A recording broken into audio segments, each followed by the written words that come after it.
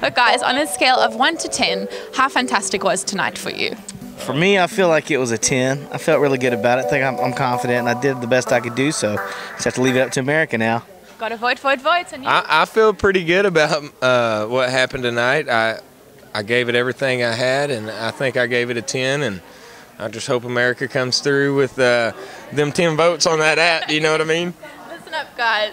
Yeah. And now let's talk about your song choice. I mean, you sang an Alicia Keys song.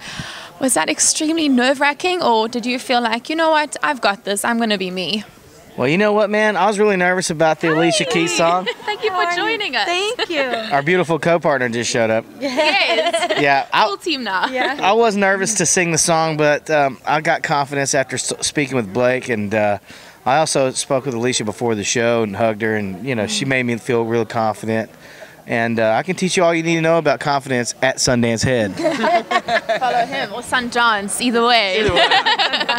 And tell me about your song choice tonight. How did you go about picking your song? I actually was having a conversation with Billy Gilman and Aaron Gibson a few weeks back, and we were talking about song choices, and that came to me.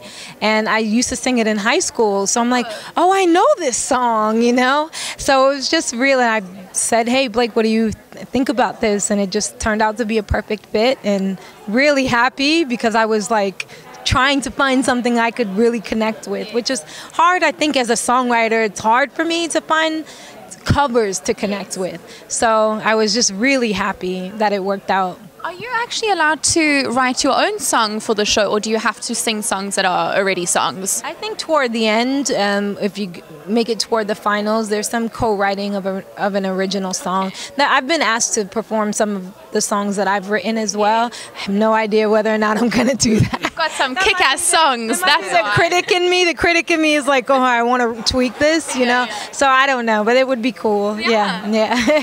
And Aaron, tell me, what is this coming week going to be like now? Because tomorrow we hear the results. So what is happening this week? Well, I don't know. We'll hear the results tomorrow, and we start practicing. I mean, it's early mornings and late nights, you know, every day out here. There's a lot more work that goes into this every week than what I even realized watching the show at my house. You know, it's really incredible the amount of work, and but it's so much fun, and it's very invigorating, and it's it's exciting work, you know.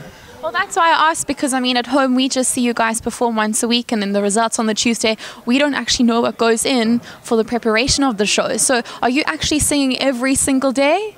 Do the vocals not get a little bit tired? They do. They get extremely tired. Well, once we find out tomorrow, if we make it through, we go right into rehearsal. There is no break. Tomorrow night. Yeah. So it's... Team Blake we rehearse Tuesday night after the results. Oh, straight afterwards. Woo, no rest for the wicked, eh? No rest. And last question, Sundance, what do you do in the week for your vocals? Do you drink a specific tea, or do you have specific exercises? What do you do? I like to drink beer and watch football. There's the secret, guys. Love it. Thank you so much for your time. We're Team Blake, and you have just been buzzed. Hey everybody, thanks so much for watching. Don't forget to subscribe to our channel. Bye.